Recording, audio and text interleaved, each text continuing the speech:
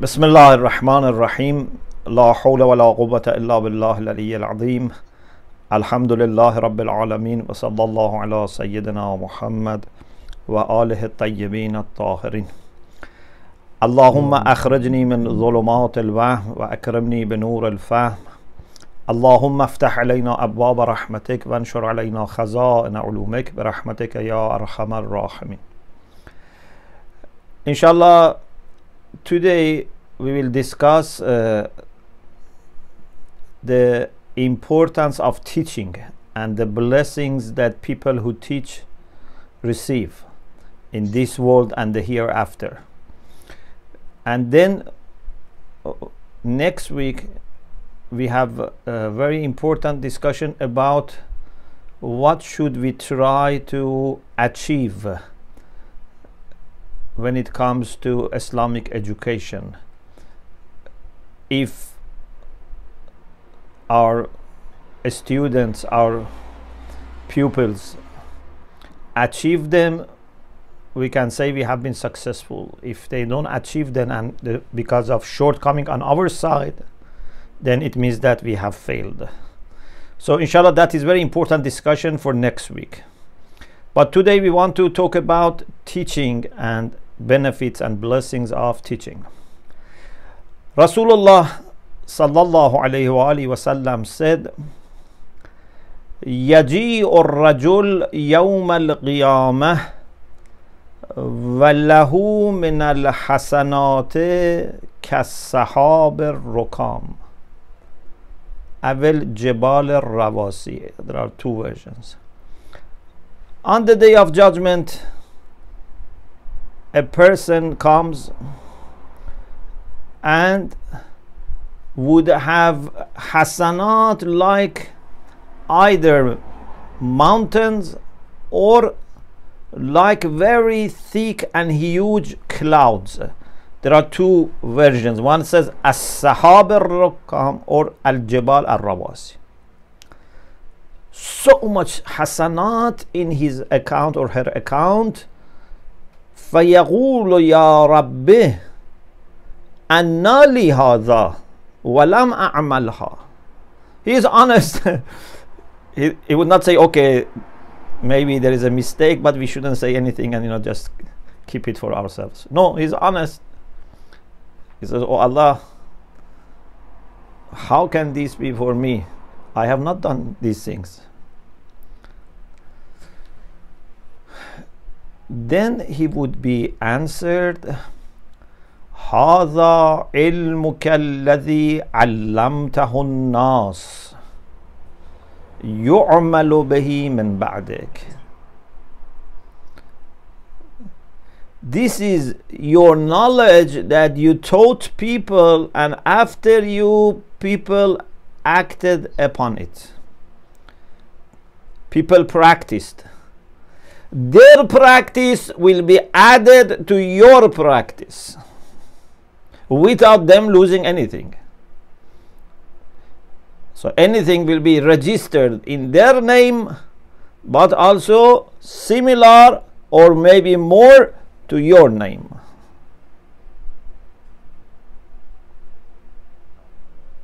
So this is why it's so massive. And this is why you see things that you have not done.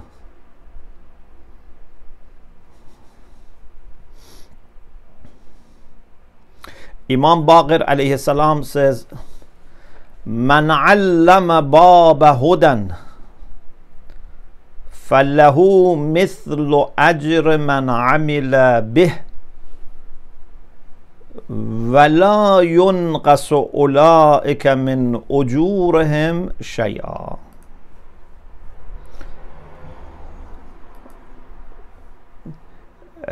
Maybe I can share my screen.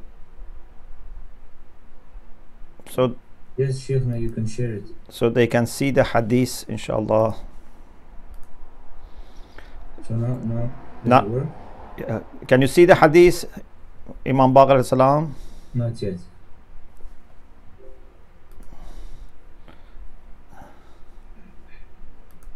Maybe try again.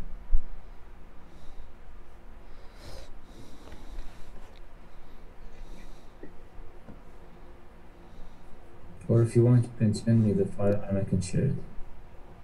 Or the link. Yeah, I think okay,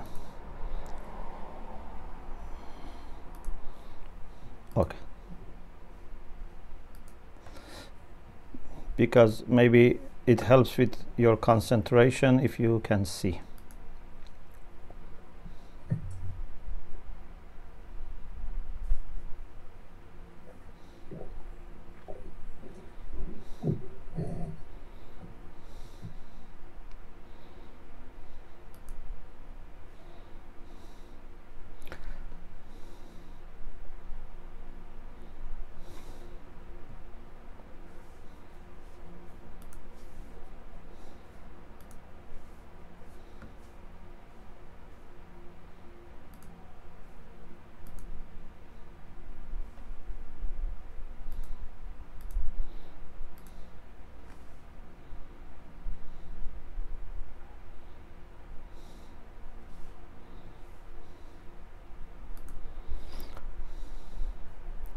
Okay, leave it for inshallah next week, because then I have to go to email and email you. So Imam Baqir alayhi salam says, Man allama baba hudan fallahu mithlu ajr man amila bih. Whoever teaches a gate of guidance, basically you open for them a new horizon, a new chapter in their life, for goodness, for barakah, for light, for guidance basically. فَلَهُ مِثْلُ أَجْرِ مَنْ عَمِلَ بِهِ. This teacher will get the reward of whoever acts upon this, but without them losing anything from their reward. This is the beauty of working for the sake of Allah subhanahu wa ta'ala. You are not losing if you do infaq, you are not losing if you pray for others, you are not losing if you are teaching others. They benefit, you benefit. If you are not selfish, everyone can benefit. Abu Basir, who was a companion of Imam Sadiq alayhi salam, had a conversation with Imam alayhi salam. Imam alayhi salam told him, Man allama khayran falahu ajrun mithlu man amila bih. The same thing that Imam Baqir said. Whoever teaches something good, get the reward of any person who acts upon it. Abu Basir says, قُلْتُ فَإِنْ عَلَّمَهُ غَيْرَهُ يَجْرِي ذَلِكَ. What if this person, who is the student of the first one, teaches a second person? So is it the first group of students, the first generation of students, that if they do something the teacher gets benefit? Or if the students also teach other students, is this going to continue? Imam alayhi salam said, In allama an-nasa kullahum jara lahu. Imam said, yes, even if this continues and would reach all people, and all people directly or indirectly benefit from this person's knowledge, he will get the reward. قُلْتُ فَإِنْ مَاتَ. If he dies, it still continues, or this is as long as he's alive and his students are teaching and benefiting? Imam said, وَإِنْ مَاتَ. Even if he dies. So our teachers, teachers of our teachers, teachers of teachers of our teachers, whatever good we do, they benefit. and they would be happy, and perhaps they pray for us. We are not losing anything, but indeed we are multiplying our action, because all those people also benefit. It's a great investment, and in turn you teach people, you get benefit, but also you add again to their benefits.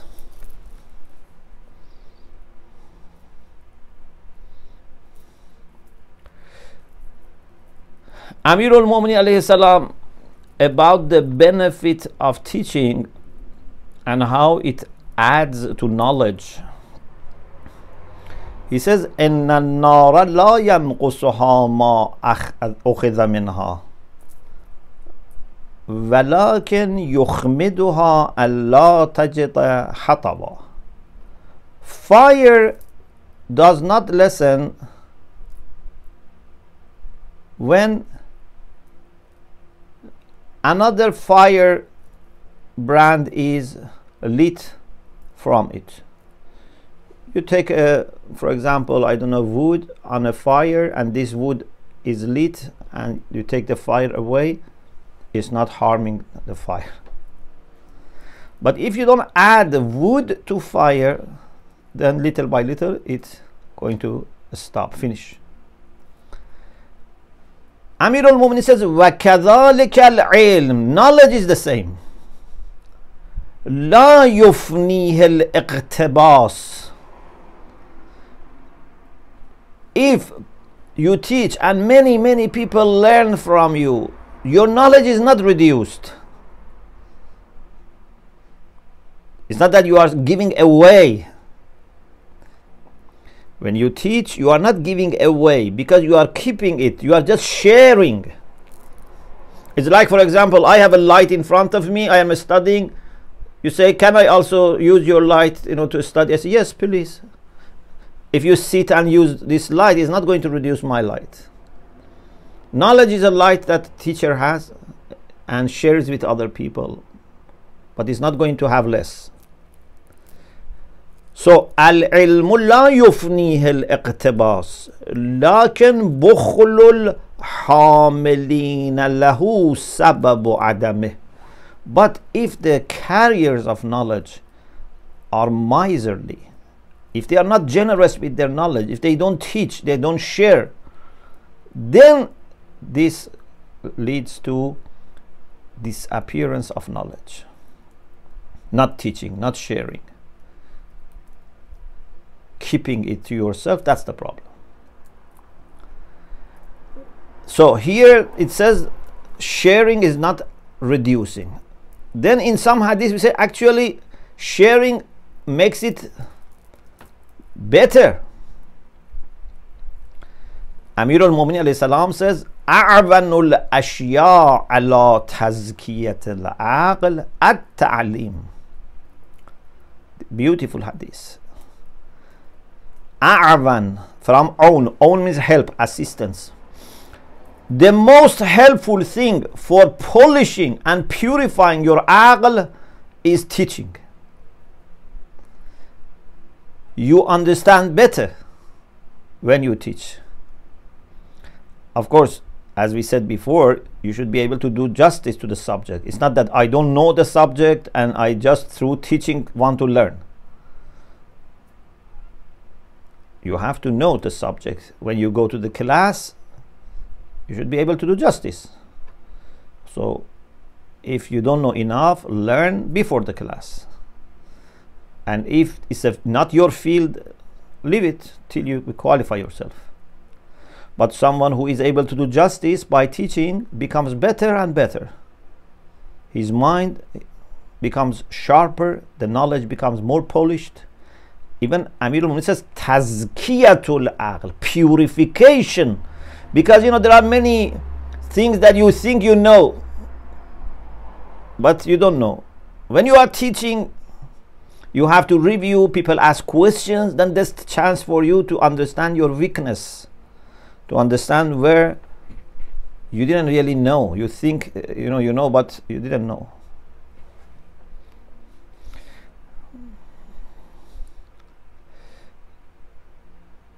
Imam Hassan alayhi salam said, "Allim al-nas wa ta'allam ilma ghayrik." Teach people and learn knowledge of others. In Islam, teacher always is learner. Teacher is always interested in taking lessons, in asking questions, in reading new things. In Jose, we have some beautiful practices that I hope, inshallah, these just remain and grow. I hope our Hosas don't lose these things. One of these great practices is mubahatha,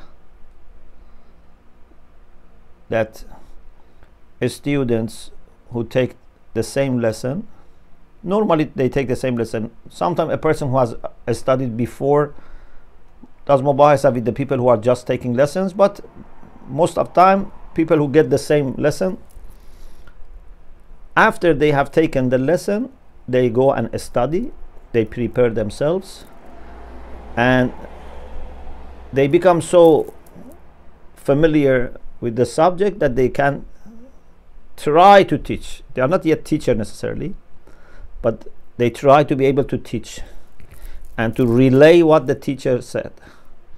So they go, they are all prepared, then randomly they choose one person. Everyone has to be prepared. They choose one person and starts teaching like the teacher, and the others ask questions. Maybe they challenge him if he's not speaking well, and in this process they all understand better. Their ability to digest, to grasp, to memorize, and even their ability to deliver, all would increase. This is one important practice in Islamic education that we have in Hosas, but it's something that all Islamic education should be about. Number two, our experience of teaching and our experience of learning don't have big gap, because in Hose, learning is a long process. Sometimes when I am talking about Hose to non-Muslims, visitors who come to Qom, or we meet them outside, I say for us we have long process, and 7-8 years for us is just to warm up. If someone in Qom has studied 7-8 years, is not considered as a even junior scholar. It's just a talib. At least if you want to be considered as a scholar, think about 14-15 years. If you want to become a mujtahid nowadays, 15-20 years. So it's a long process, because we want to make sure that we grasp. It's not just we are in hurry to get a certificate and go. No, we want to grasp things. So because there is such a long process of learning, there is no then point in waiting till you graduate and start teaching. You are not going to graduate in a sense till you are alive, because you want to keep it continuing. And even if you, for example, say, okay, for example, finish the muqaddamat, finish sutu, our tradition says no, you don't need to wait. As soon as you learn something, if there is a person who asks you to teach, you can teach him. It's up to him. If he thinks that you are qualified, you think you are qualified, yes. If he wants to go to someone higher than you, he's more than welcome. Because in Hose, again, another beautiful tradition in the Hose was that students choose their teachers. Sometimes students prefer to go to very senior ulama. Sometimes they prefer to go to scholars who are younger and they are not that much famous, they have not that many students because they can spend more time with the teacher has more time to spend with them. There are different reasons. People have different, taste. Sometimes people want someone who is faster, someone, prefers someone who takes, time. So this is also another beautiful thing, that you choose your teacher. So as soon as we learn something, we can start teaching. I remember when I had not yet gone to Qom, still I was in a high school, and I was going to a Sheikh in Tehran, rahmatullah alayh, to take some lessons on Arabic. 3 days a week we used to go after high school to take lessons on Arabic.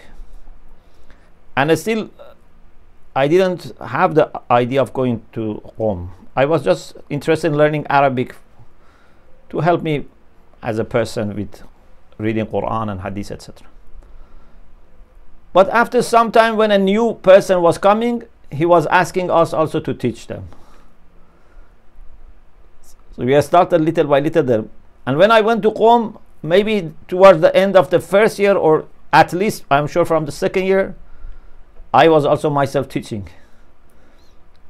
Sometime maybe one person.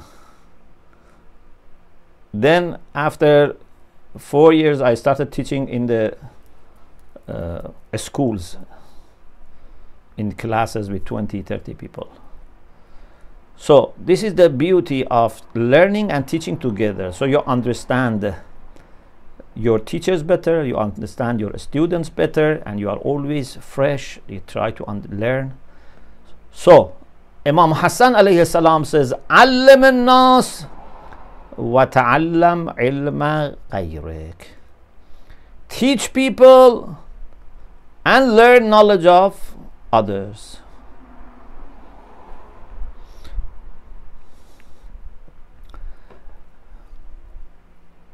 And if someone has knowledge and people are in need and hides the knowledge, keeps the knowledge for himself or herself,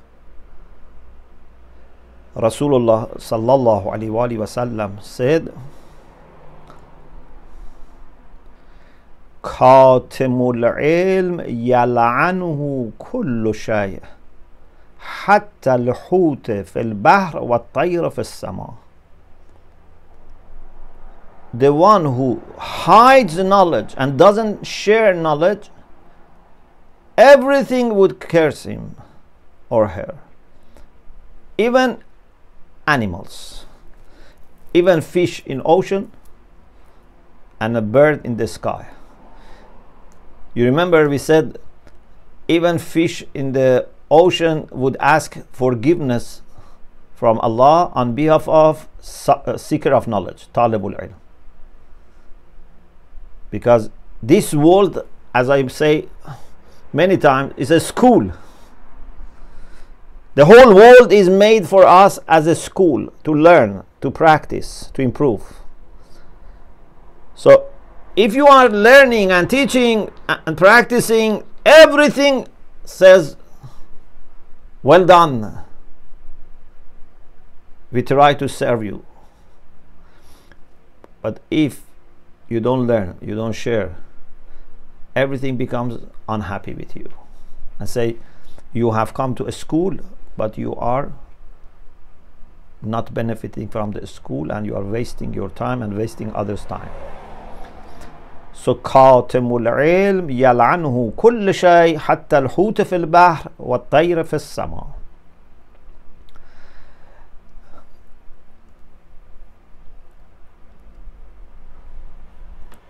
There is another hadith that Allah subhanahu wa ta'ala in a hadith Qudsi, in a divine saying, said to Musa alayhi salam. This is not Torah, this is hadith Qudsi, because Allah sometimes had conversation with his prophets and messengers which were not part of the book. So Allah said to Musa, Ya Musa, ta'allam al-khair wa 'allimhu an-nas. فإني منور لمعلم الخير ومتعلمه قبورهم. O Musa, learn khair, what is good, and teach khair to people, because I am enlightening the grave of teachers and learners of the good. حتى لا يستوحشوا بمكانهم, so that they would not feel lonely in their graves. So in dunya has barakah, in barzakh has barakah, in qiyamah has barakah, in heaven has barakah. You always get benefit from learning and teaching.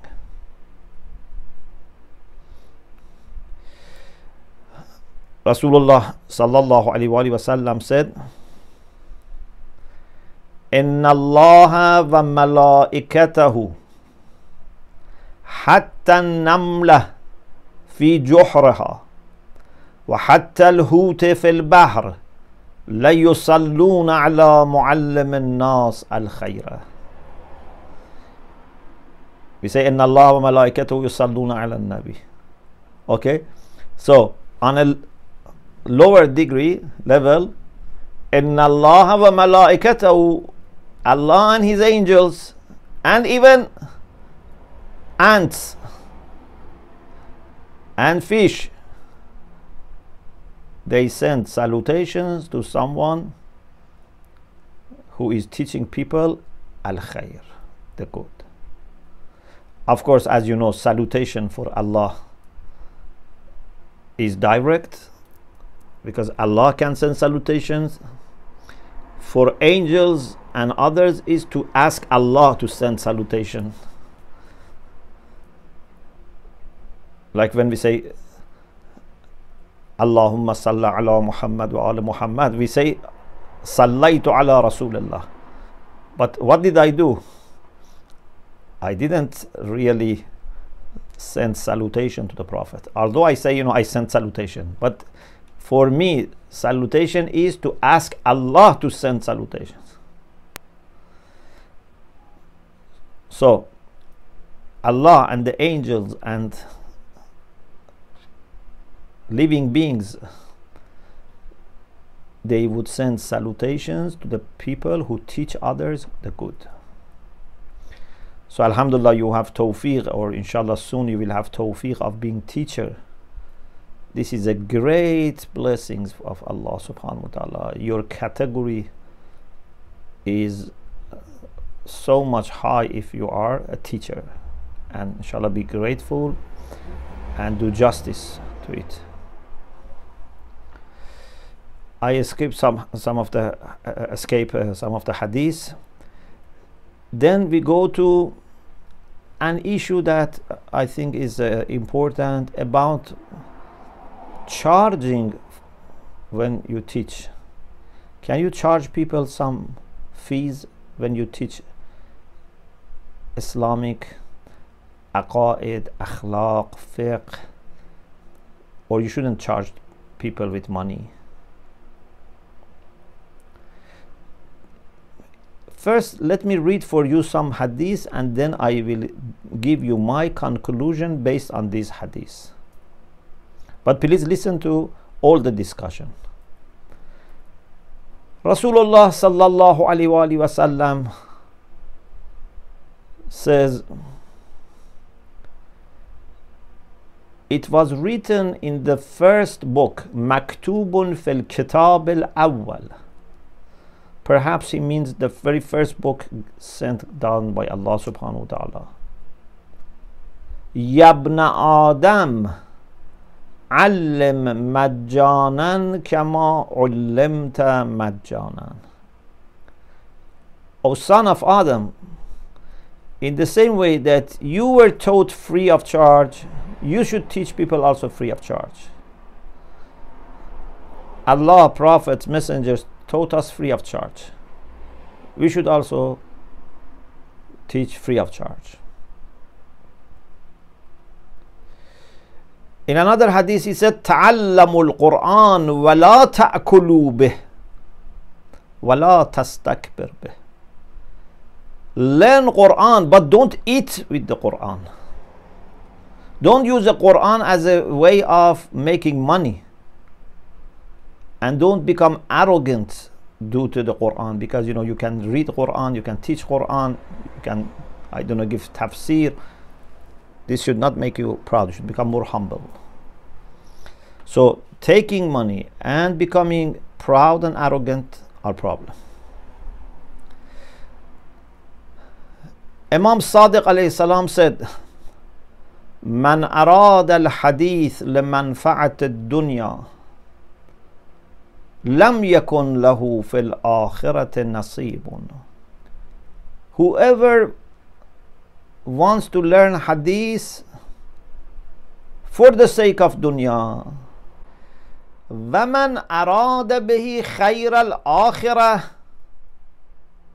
أَعْطَاهُ اللَّهُ خَيْرَ الدُّنْيَا وَالْآخِرَةِ. But if someone seeks with that good of akhirah, Allah would give him good in dunya and good in akhirah. He knows what to do.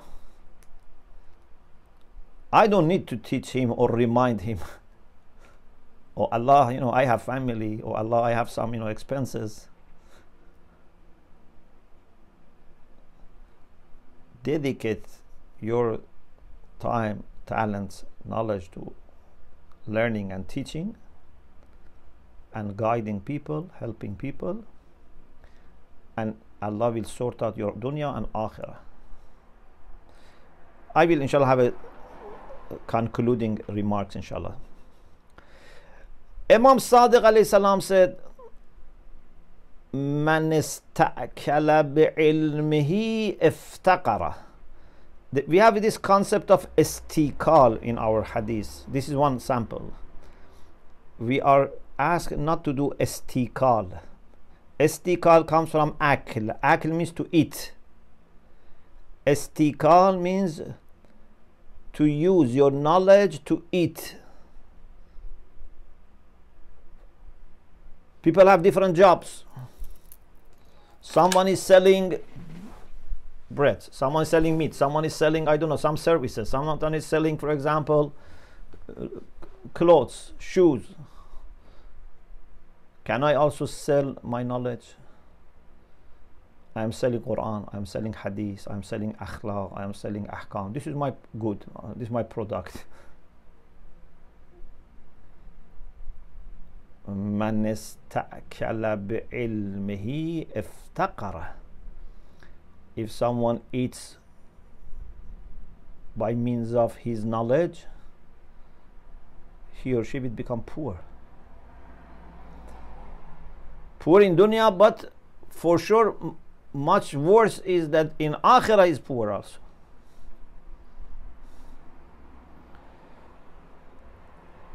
Someone called Hamza ibn Hamran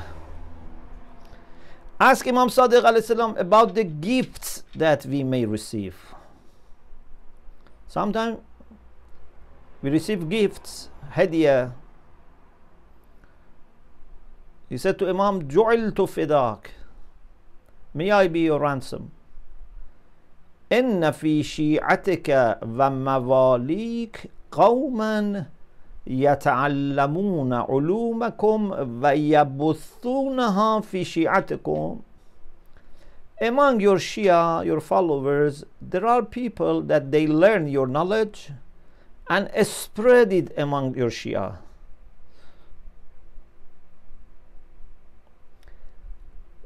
فَلَا يُعْدَمُونَ عَلَى ذَلِكَ مِنْهُمُ الْبِرَّ وَالصِّلَةَ وَالْإِكْرَامِ.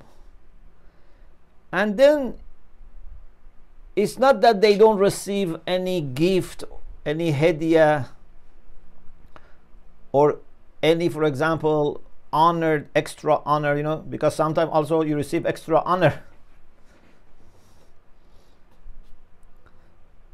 And if you do it for the sake of that extra honor, again, that's a problem. So, is this also a problem? They learn, they teach, but they may receive some hadiyah, some gifts, some honor. Imam alayhi salam said, لَيْسَ أُولَٰئِكَ الْمُسْتَأْكِلِينَ. Imam said, no. These are not the people that we say do istikal. They eat with knowledge. No. These people are people who have interest in our knowledge. They want to learn and teach people. But they also are given some gifts. People feel responsible to show their appreciation. إِنَّمَا الْمُسْتَأْكِلُ بِعِلْمِهِ. The one who eats with his knowledge is something else. إنما المستأكل بعلمه الذي يفتي بغير علم ولا هدى من الله عز وجل. The one that issues a verdict, gives fatwa, gives opinion to people without knowledge, without any guidance from Allah, لِيُبْطِلَ بِهِ الْحُقُوقِ, and then he would disregard rights of people, طَمَعًا فِي حُطَامِ الدُّنْيَا, because he wants to get something from dunya. This person is receiving money from people who have power, from people who have money, from people who have influence, and based on their interest, he interprets Islam. He issues fatwa. Because if you think knowledge is the product that you have, and this is your job, so you give your service to the people who pay you, and if someone can pay you more, you give them priority. And little by little you change things and manipulate in order to keep them pleased. Because you have lost your dedication to the truth. It has become just a way of making money, and when it becomes a way of making money, little by little you may even do haram things, because you have a position that many people come to benefit from your position. You are not like someone has ordinary product. Always people who have power, people who have money, or want to get these things, they approach ulama because they want to get to power. And if alim is not afraid of Allah subhanahu wa ta'ala, and if alim is looking for dunya, then becomes a tool for these people. And we have this in the course of history.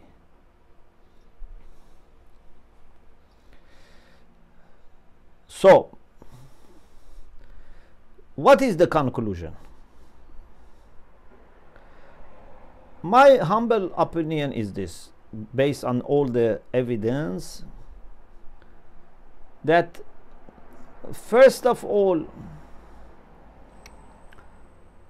there are things for which we should never ask for money.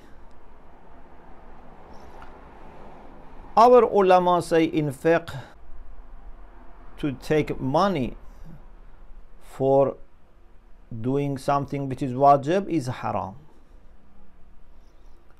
For example, a mu'min has died, we have to do salatul mayyit. This is wajib kifai upon all of us. Can someone says, give me money to do this? No. They cannot charge money because it's wajib. Of course, we have some discussion if, for example, someone's job become like this and there are no other people to take care of this. Like people, for example, who work in, for example, cemeteries, they do ghusl mayyit all the time and this is their job. Here many times ulama say this is not be given to them as a salary, but as a support. We can say, because you are doing this on behalf of all of us, we give this hadiah to you. Or they find other ways, like giving them for transport, etc. But basically the concept is very important. How you technically solve these issues is another issue. But technically the concept is very beautiful, that if something is wajib, I cannot charge people for it. Then ta'limul wajib wajib. If someone has to say his prayer, it's wajib for him. Then if I know how to say prayer and I have to teach him, for me this is also necessary. I cannot charge him. I can charge him for how to do nawafil, but I cannot charge him for how to do wajibat. So this is something that in fiqh you have clear guidelines, that there are things for which you cannot ask for money, there are things that you can ask for money. But let us not look at it only from a fiqhi perspective. Don't look at it just, is it halal or is not halal? It's haram or not haram? No. Look at it from perspective of responsibility, perspective of what is your legacy in this life, what you want to do. If you want to use knowledge as a way of getting close to Allah subhanahu wa ta'ala, if you want to be continuing the job of the prophets and teachers and imams, if you want to be like that hadith which said, if someone's death comes while he is learning Islam in order to revive Islam, lam yafdhulhu nabiyyun illa bidaraja, is only 1 degree below the prophets. If you are working for that, don't bring money to your calculations. Don't bring money to the equation. So I have to teach. I should not say, let me teach here because they give more, or the other people who are poor, they don't have anything to give, I don't teach them. The other people can afford, I teach them.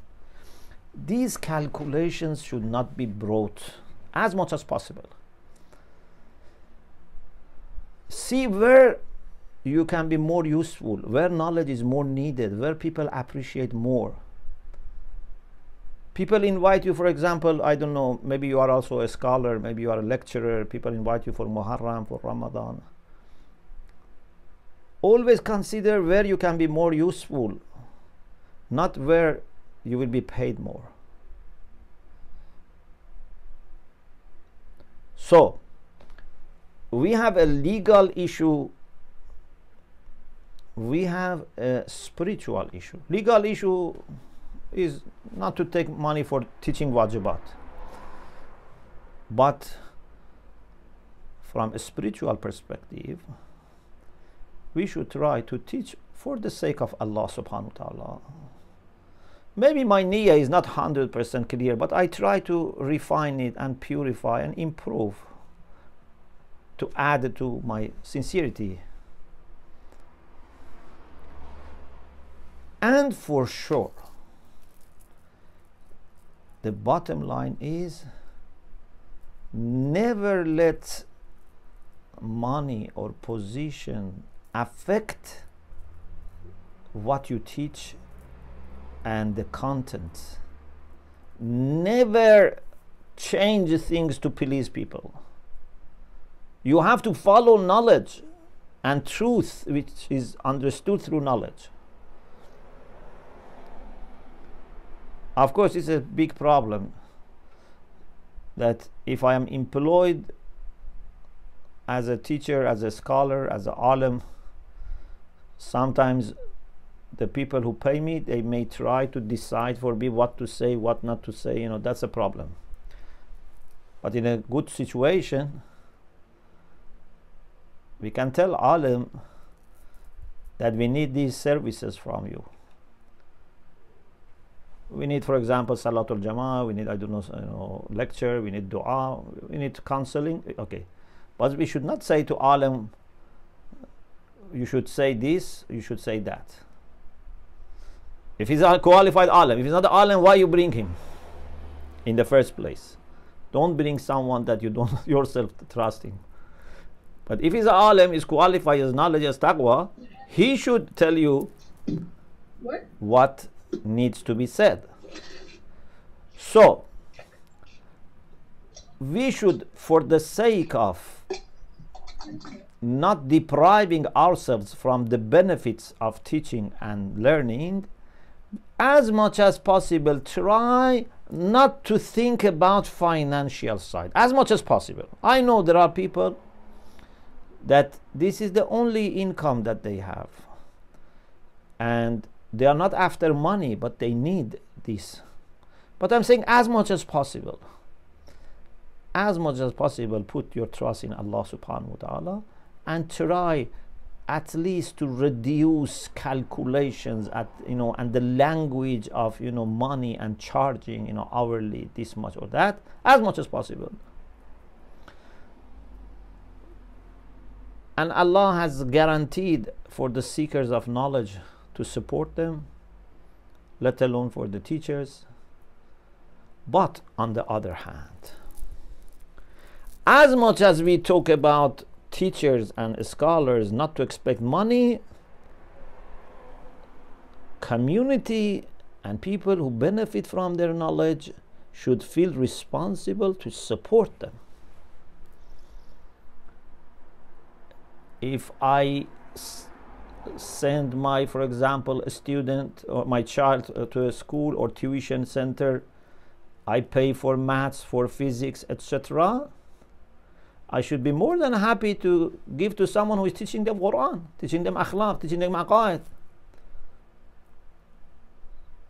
This is not a waste, it's not a burden, this is a barakah for your money that you can use it to encourage people to carry on with this without difficulty.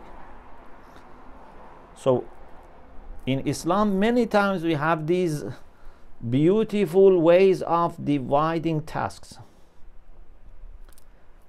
I should do good for you without expecting any even thanks, but you must thank. The one who gives, لا نريد منكم جزاء ولا شكورا, but the one who receives, من لم يشكر المخلوق لم يشكر الخالق. If you are not thankful to the people, you are not thankful to Allah. Scholars, teachers should not expect money, but read the Hadiths, how Ahlul Bayt themselves treated teachers of their children. So in a good situation, everyone does his own job. In a bad situation, those who should do it for the sake of Allah ask for money, and those who should give money, they don't give money as much as they can. And there is a negotiation going on, even sometimes complaint, and sometimes they take each other to the court. This is not a good situation. Should be the other way around.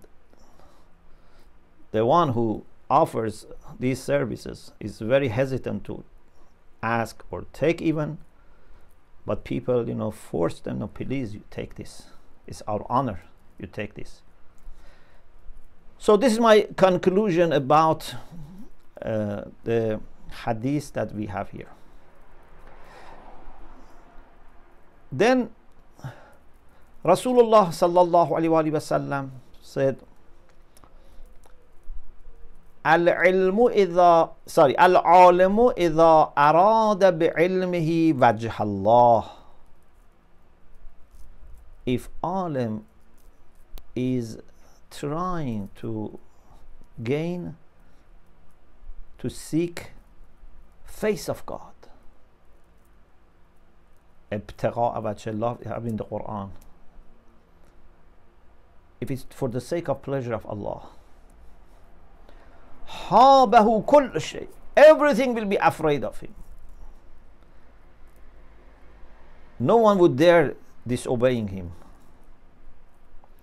وَإِذَا أَرَادَ أَنْ يَكْنِزَ بِهِ الْكُنُوزِ. But if he wants to get money and make lots of money and put into treasure boxes, خَافَ كُلَّ شَيْءٍ. He would be afraid of everything. So either everything will be afraid of you, or you would be afraid of everything. This is the difference. Okay, it seems that unfortunately our time is over. Inshallah, in the next session, I will talk about the things that we should try to achieve in Islamic education.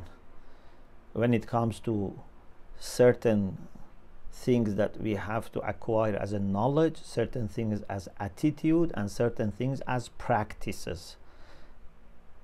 All the three, inshallah, issues we have to discuss bi'Iznillah next week.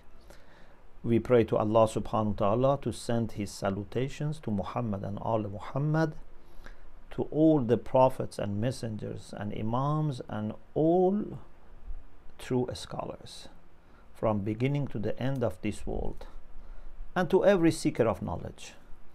And may Allah inshallah include us among this great circle of teachers and scholars of the truth.